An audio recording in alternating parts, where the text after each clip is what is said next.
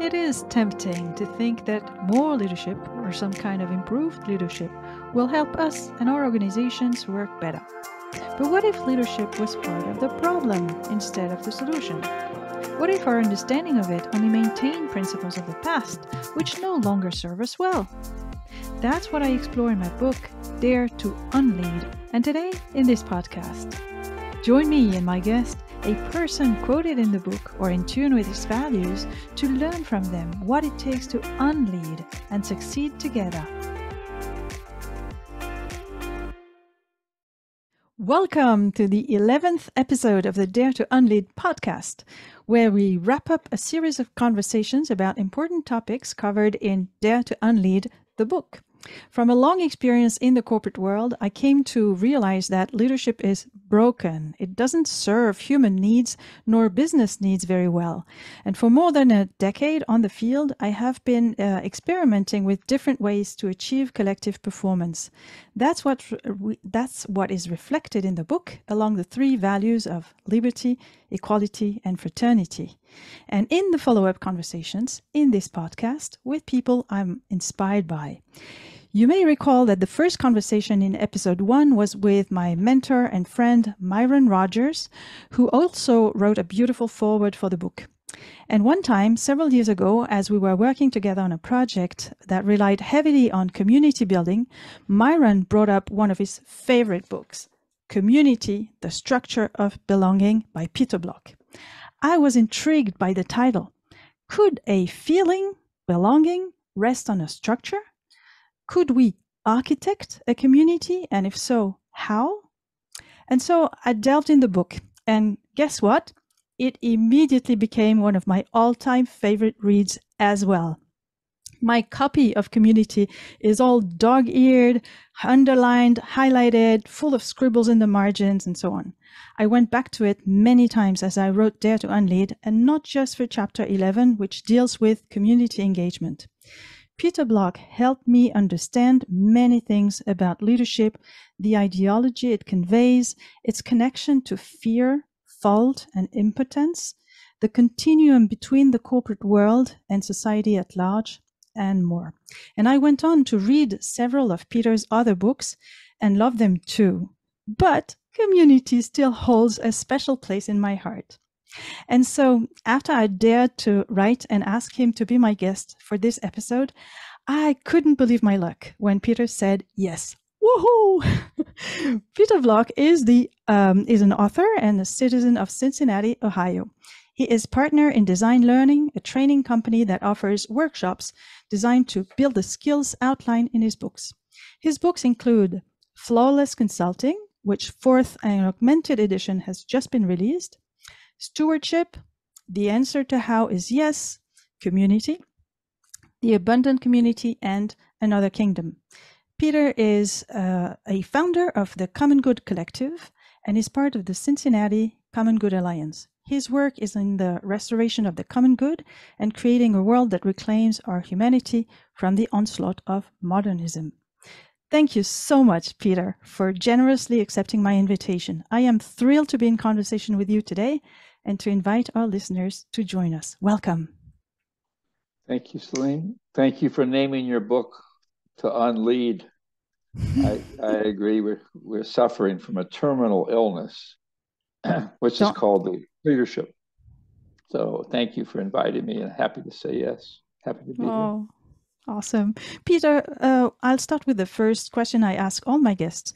What is your art? Can you describe the professional practice you do in your unique way, or that is unique to you, and what led you to it? It's a hard question. And the older you get, the harder it is to answer, and the more urgent it is to answer. Because if you value your time, then you decide, what am I good at? And why don't I pay attention there? And let go of all the things I'm interested in. And so it's a great question. You know, for me, it turns out I think I have a gift of translation.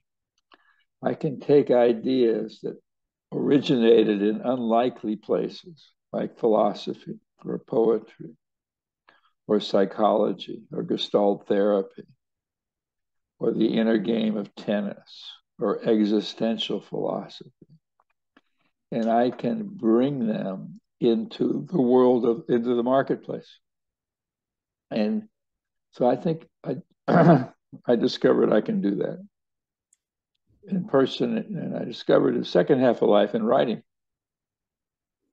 I also think one of my skills, excuse me, is that I'm not angry at the people I'm there to serve. I don't show up. And when I do get angry, which I do often, I also always know when I'm angry because I make my point for the third time. Okay. Then I leave the room. I go and I get a drink of water, excuse me, even though I'm not angry right now. And so I think no matter what people do, who they are, it's never useful to judge them. It's never useful to have something in mind for them. And our aggression takes very subtle forms, such as advice, recommendations, questions that have an action step implied in them, such as, what do you plan to do when you get out of school? Okay, when are you going to give me a grandchild? You know, when are you going to move ahead? And so all of those are forms of aggression outward. And there's aggression inward too, which is self-improvement.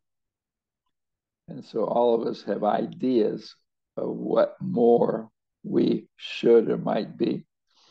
And to me, those are the forms of leadership that you're arguing against. You're arguing against in your wonderful book, Role Models. All right. And so that's a long answer to a question you did not ask, but you're welcome. I love it. And as we're talking about community, among other topics, and belonging, how would you define those terms? You know, words are useful for their ambiguity. And it's the struggle to understand how to customize the term and make it ours that's useful. And so community means everything, especially when it becomes popular. It's almost lost its utility. And I've been connected to words that once they became popular, I had to abandon them. Empowerment. I wrote a book on empowerment, but when I wrote it, it was an unacceptable term. It was too. And so, community to me is the experience of honoring our connectedness, our collective nature. I don't exist without you and without us, and we don't have much of a language for it. We have very sophisticated language for the individual, for the individualism. And the church went towards the individual, my relationship with God, my relationship with you. And psychology, Freud was radical in 1900 when he felt his innovation wasn't his theory. It was that he thought an individual was worth that much attention. Until he came along, we didn't believe that it was worth spending that much time on a person. So that was, but then that's all we have now. We don't have a language for collective, communal.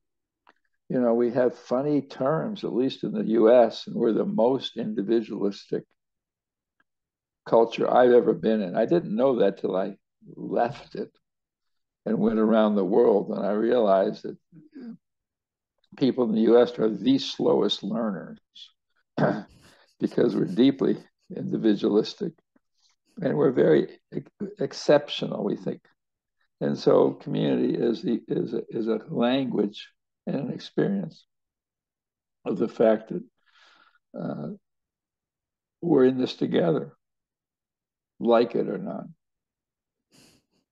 And belonging means that there is a place where I can be myself, even if I never find it.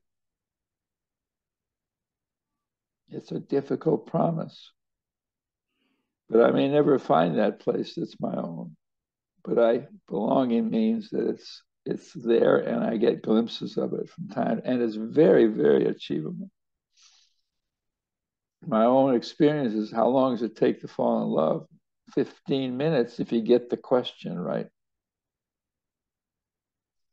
I don't mean romantic love. I mean the fact that I can be who I am with you.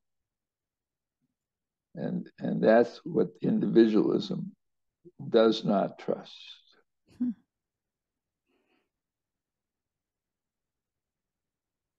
Yeah, that's fascinating. A community can be stuck. What does it mean? What is a stuck community? It's a community that's uneasy with strangers. The purpose of a community is to welcome strangers. Hospice, hospitality. In traditional times, a stranger knocks on your door. It could be your worst enemy, and you say, "Come in. Can I feed you? Would you like to spend the night?" And then when they leave your house the next day, you can plot their demise, but you welcome them. And in the modern world, the individualism world, the leadership world you talk about, we're afraid of the stranger. There's nothing unkinder to productivity, democracy, all right, than like-mindedness. Save me from like-mindedness, because I'll never be surprised. Like-mindedness is the longing for certainty, for predictability. And every time, I mean, when I do work in the world, when I used to show up, the first thing I would do is break people into small groups with people they knew the least, because I knew that was the only condition under which they would get what they came for. If they stay with people they're familiar with, they'll never be surprised, and they'll leave exactly the way they came. And what was the point? What's the point of being together if my life isn't changed? What's the point of a vodcast or a podcast if somehow something doesn't happen between you and I, Celine, that I never thought would possible? And in some ways,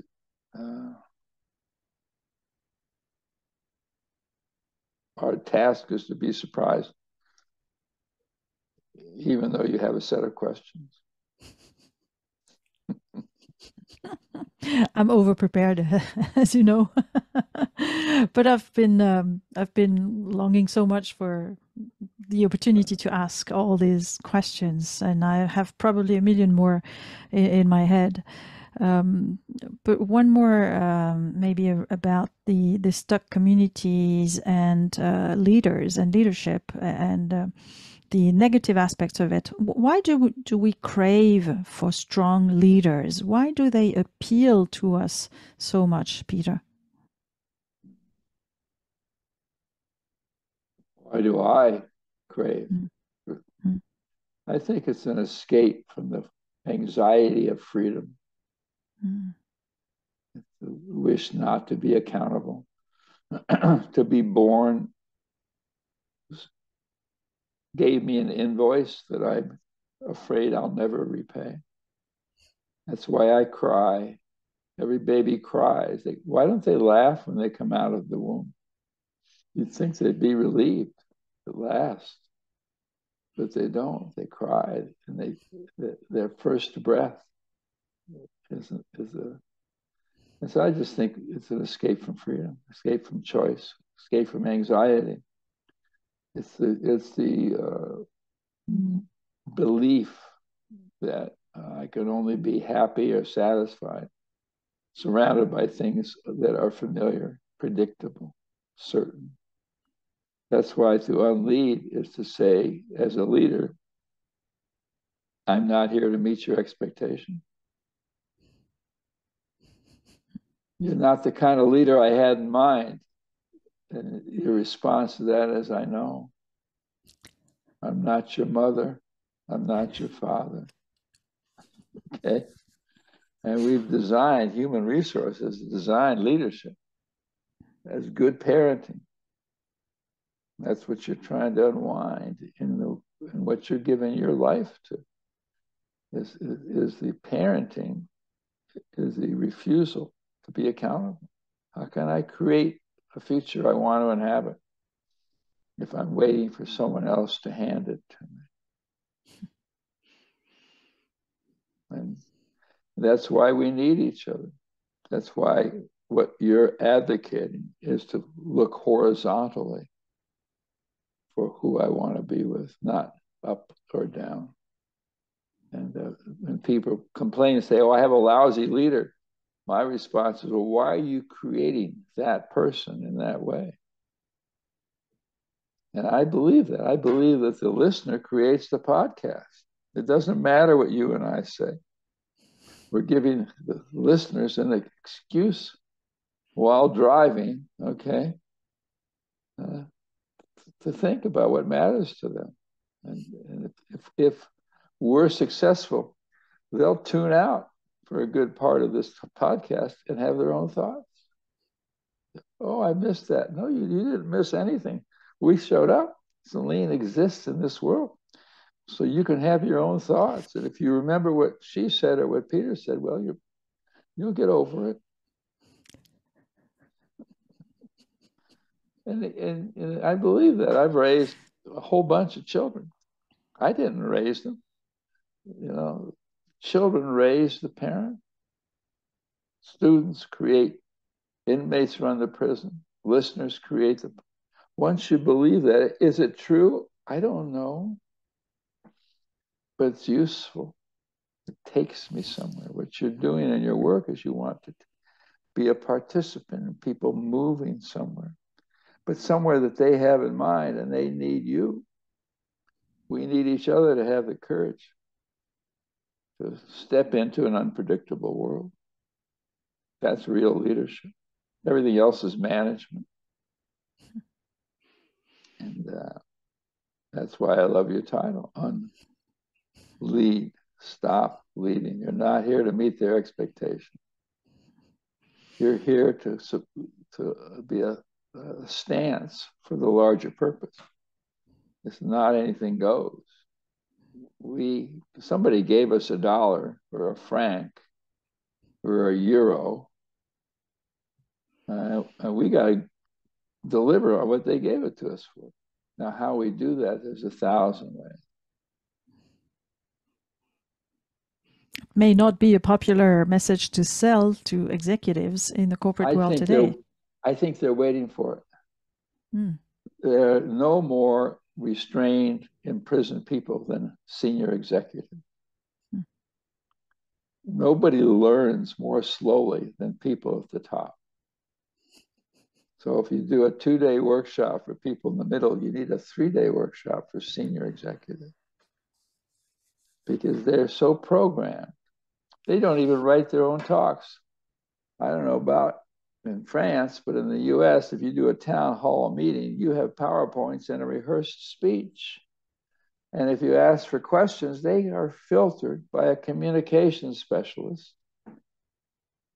I once gave a talk at AT&T, and they kept passing in little cards for questions. And I said, what are the questions you didn't ask me after it was over? He said, well, we got 2 or 3 that said, where the hell did you get this person? Okay. So they were screening out questions that they didn't want to ask. And so that's why the executive is in prison. They're caught between the investor, the board, who cares less about what they are and what they're doing, and the employees and the customer.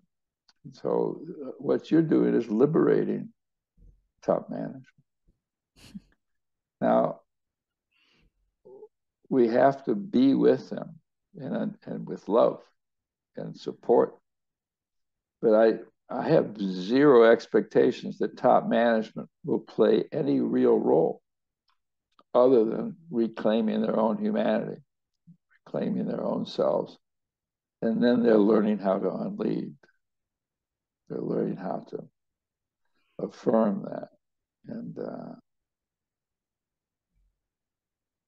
so what do you think about what I just said, Sue? What do you I love thought? every word. I love every word of it. Really? And I wonder what's. I mean, it opens up possibilities. So many possibilities. Well, Now, will people be brave enough to what catch them? bravery is required of you and I? Where does it lead us? Maybe stepping into the discomfort of working with people who do not share these ideas necessarily. And I know, for example, I'm reluctant. I'm quite resistant in, going and into some circles where I feel my ideas are not necessarily welcome, or they're looked with suspicion. And I know I should make this effort with love, as you said, with openness, without judgment. And it's hard. It's hard. Mm. It's hard because why is it hard, do you think? Because you have the will and the strength Mm. to do anything. You've proven that, or you wouldn't have written a book with that title. Mm. So why is it hard? It's hard for, well, I'm alone. I'm an individual. I'm just a one person, and they are, part of the power structure, and they, all these, yeah, powerful people, and so many reasons. Well, that's a construct you're Mm. expressing. I'm asking you Mm. because you're speaking for all of us. Mm. Okay. But it's that what you just said is something we've constructed because they are feeling every bit as alone with each other as I am with them. And part of I had to get used to being in a room with people that were mad at me for the stance I was taking. And it wasn't speechy, it was just what I break them into small groups. I started by running sensitivity training back decades, lifetimes ago. And we told people the content of this 5 days we're spending together is what happens in this circle. And so what you learn, how you move this forward, is up to you. Silence, eye contact. They were really angry. What? What? What? And they would yell at me. This is you, punk. You. I can remember being up against the wall and they're all standing up, expressing their deep disappointment that their company has wasted money. And I work for the company. What do I do with that? It it it activated every doubt I'd had from my first cry. Okay. I knew what I was getting into and I was right. And so at some point you realize that their response has nothing to do with you, nothing to do with me. And they're waiting for us to come in the room, tell them there's choices, the things they thought they believed in. And accept them for, and basically the message we bring as leaders, partners, community members is what we thought was true, we made up. So if that's so, once I get over the disappointment, then I'm free to construct an alternative story, alternative narrative. So what we're doing in the world is inviting people to create an alternative narrative that they want to live into. Is it true? I don't know, but it might be useful. I don't want to argue about anything. And that's why I made a living. People say, why did you work for corporations? Well, for the same reason that Willie Sutton in the US robbed banks. You know why? Because that's where the money was. Okay. I wanted to make a living. And so I went where I could make a living. And Exxon paid me a salary. And so there we are. And then within that world, we're looking for people looking for us. Yeah, I agree. I don't want to be in a room with people that were forced to listen to me. I want to be in the room, but I just assume if they are in the room, they chose to be there. Because people know how to get out of anything. Everybody's dog ate their homework. It's not my fault. Everybody's children had a birthday today. Everybody's family members are in the hospital. Everybody, traffic was horrible. All right, people don't want to be there. So the fact they're in the room, I take that as an invitation. Now, how we show up with them, we can't decide that there's something wrong with them. Otherwise, we don't belong there. There's nothing wrong with them. And You mentioned the word invitation several times. Why do you say leadership is convening? Some would say leadership is about decision making or envisioning the future or whatever other words, but you say it's convening. What does it mean? it means that if I care about outcomes, if I care about performance, if I care about delivering the promise I made to get that euro in my pocket, in our pocket, it will only come from people's relationship with each other. That workers with each other is what's essential to all outcomes. I mean, I used to work with a utility company, and they loved storms. They loved it when the lines were down. I said, why do you love that so much? He says, because hierarchy doesn't matter. I don't care whether you're the boss or the president. If I tell you to pick up that line or hold that, you do it. And then that's when real peer relationships deliver the future. That's why leaders need to confront and engage peers with each other. It's not simple because I'm used to competing with my peers. All right. First grade, I don't know about in France, but in the US, first grade, they're no longer my friends. They're my competition. And if I wanted an A or a B, somebody had to get a D or an F by design. If the teacher had a high performing class, the teacher was in trouble. The boss is in trouble. You know, and so that's why to convene is to engage people, create the word community, belonging, connection, relation, peers with each other. And that's the most powerful thing I can do. That's the most powerful way I can use the leverage and power that I have. I don't know. Make any sense? It does. But when you lead a company of 100,000 people, how do you convene all these people?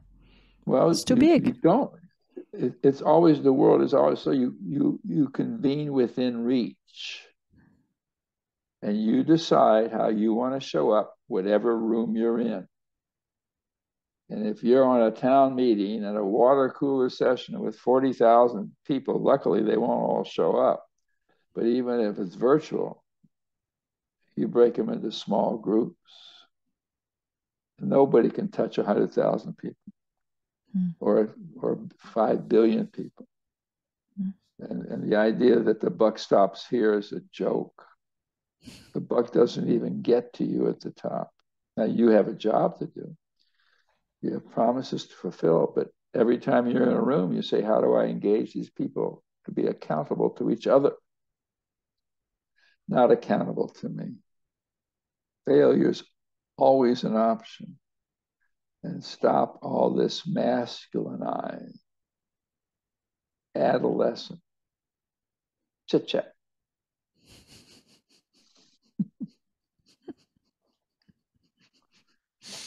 You speak about the small group. I remember my surprise when I read probably in Community that the small group was the unit of transformation, because I was having big hopes on large scale change.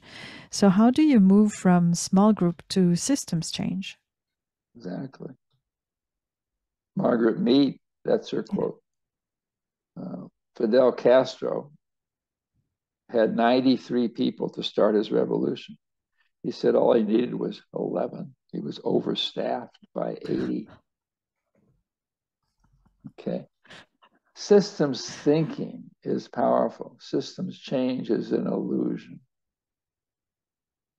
You don't have an impact by doing things at scale. Scale is a defense against transformation. All right, because as soon as you take something to scale, you're doing the same thing over and over and over again, which means nobody has to imagine or create anything.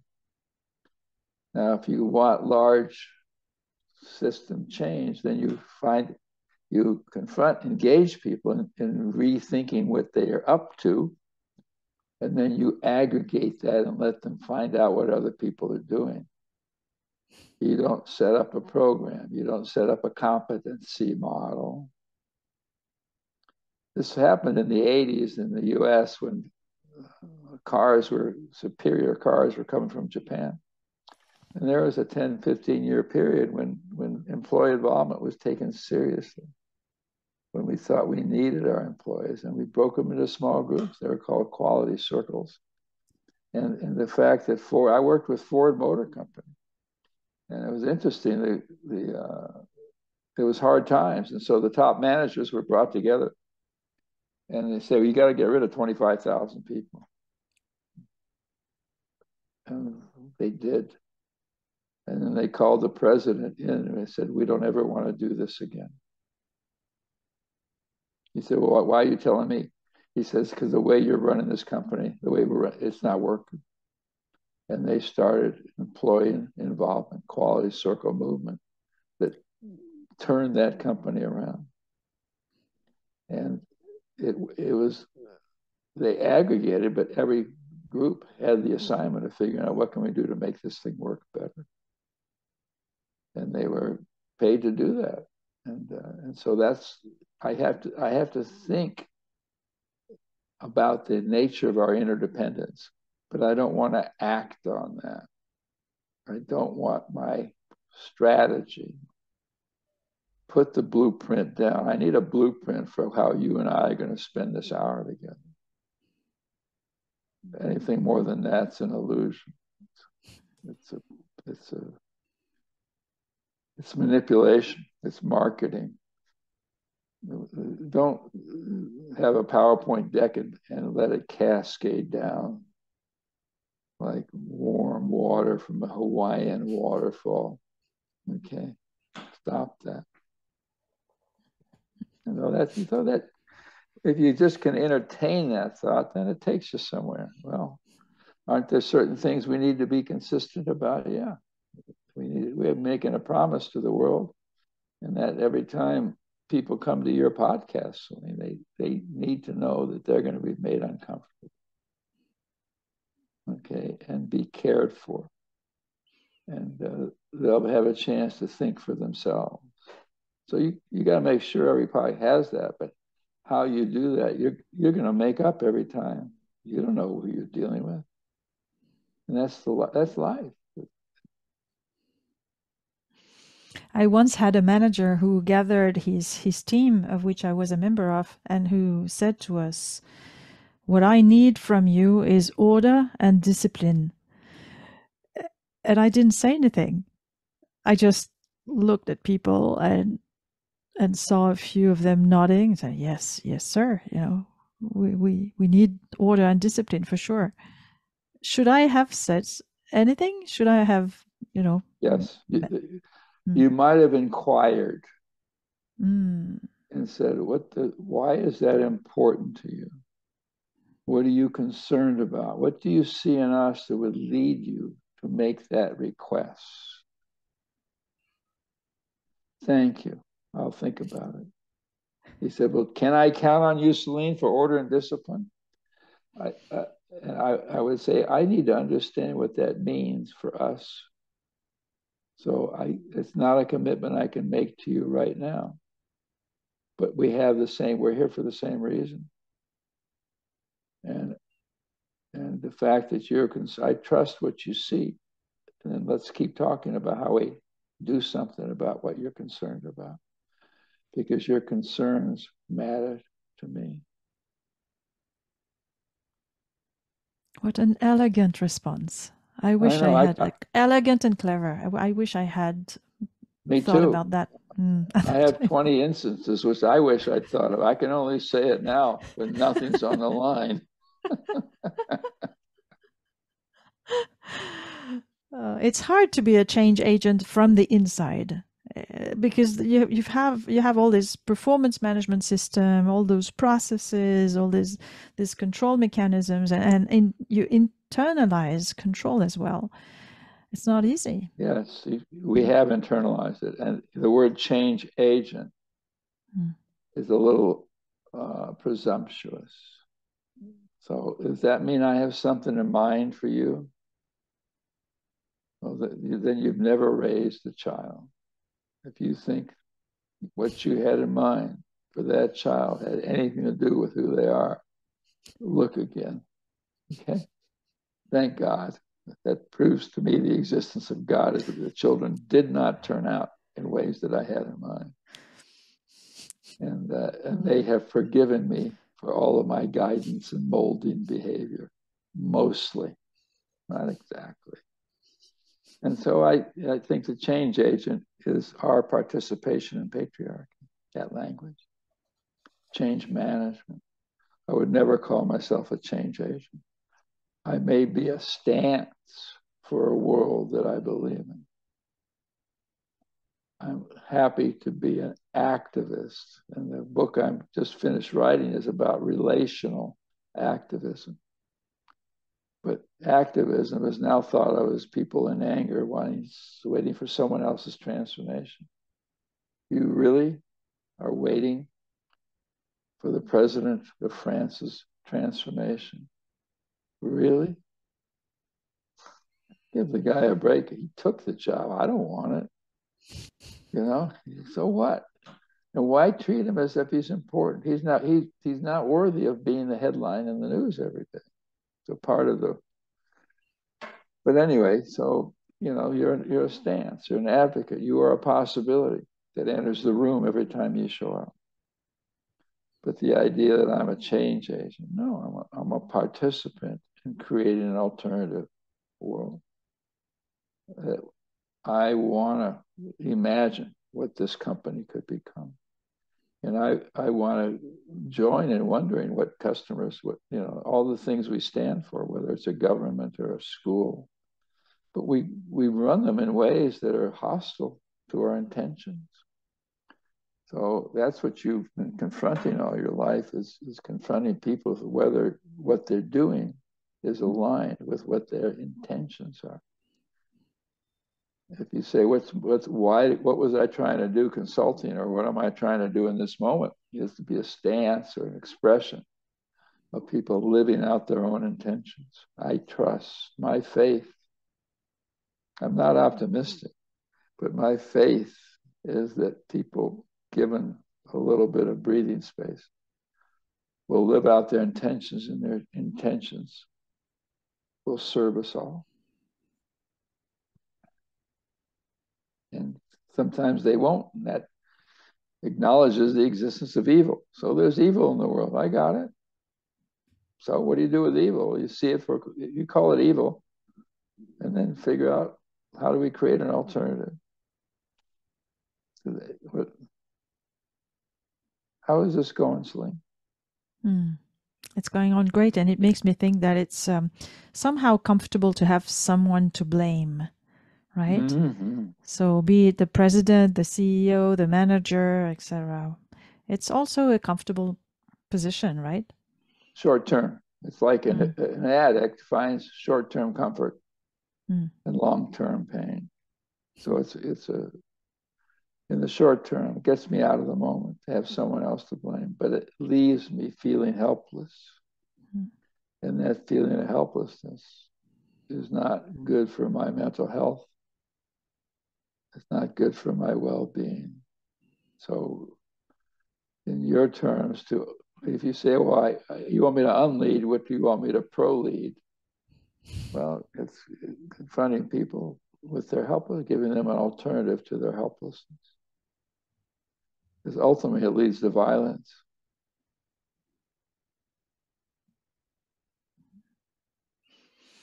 And what about relational activism? Exactly. This book you're writing about? I'm trying to integrate what we know about small groups, relation, community, with concerns, common good that we have in mind. And we come together on our concerns. I mean, we all care about raising a child. We all care about being safe. Okay, Paris has a mayor who thought of a 15-minute city, which means that whatever you need, you can get by walk, a 15-minute walk, which means it's a world within reach. And we agree on that. We care about our health. We care about ending isolation. We care about the aesthetics. So why not use our group methods to solve those problems instead of the traditional dominant business perspective? And so, but let activism be a form of connecting, not a form of demanding. Let activism be where you and I decide we can create a world together. And we don't have to wait for anybody else. That we can do whatever we can to create an hour that matters together. Now, it's all we got. And then pray that somebody will know what to do with this silliness, And so the relational is trying to change the nature of activism and make it affectionate. And when people come together as activists, okay, to protest the government, you guys have been upset about having to work a year longer, okay? And you have everything going for you, and yet you don't want to work a year longer. And God bless you for that, okay? But you're waiting for who to decide that? Okay. And so why don't we, when people gather, why don't we break them into small groups? Why don't we say, thank you for coming. I know you're here because you want the government to back off on the economic necessity, okay, of extending blah, blah, blah. Would you break into groups, small groups, and say, well, what are you doing to contribute to the problem that this thing was supposed to solve? What are you doing? What are we doing? Okay, what doubts do we have that anything will make a difference? All right. What forgiveness is required of us at this moment? What gifts do we have that come to bear to solve the problem this thing was supposed to?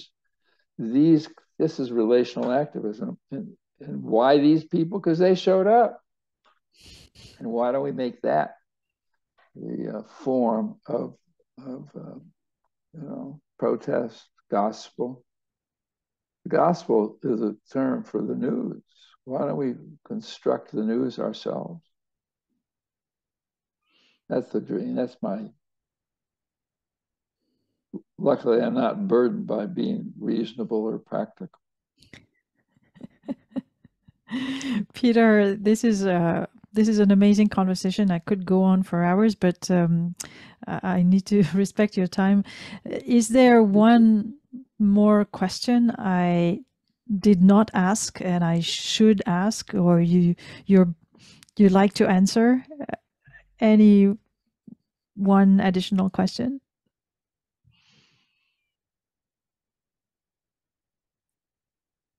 They all come to mind, and I just appreciate doing this with you. That's the point, is that there's a space in this world for you and I to have this conversation, and you're still doing something about it.